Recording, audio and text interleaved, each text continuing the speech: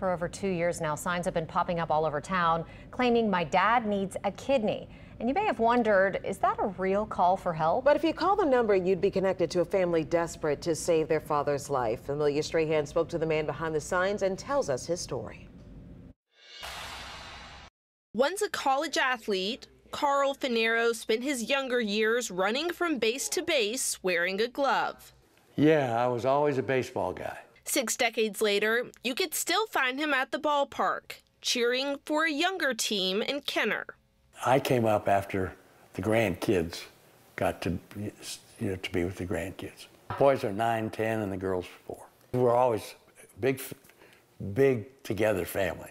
Vacations together, everything's together. But 3 days a week, the full-time grandfather doesn't make it to the diamond. He sits in a chair for hours getting dialysis. Monday, Wednesday, and Friday, I'm on the couch, feeling horrible. Because of his age, he isn't eligible to join a transplant list. Most of the hospitals, if you're over 75, they won't even talk to you. But his teammates got resourceful, pinning up these signs all over town. You'd be amazed at the calls you get.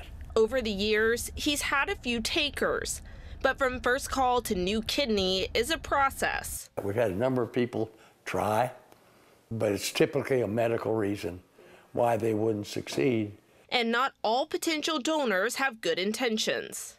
Goes through all the testing. They're getting ready to schedule surgery.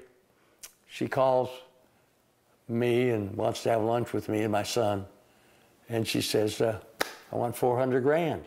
But a few months ago, a promising donor saw his signs. What they're doing now is they're collecting all of his medical information. So now we're just waiting. For now, Fanaro says a long road of testing is still ahead. Hopefully, 3 months from now, I can take my signs down and somebody else can put their sign up. But he's hopeful he'll be back at the ballpark full-time soon.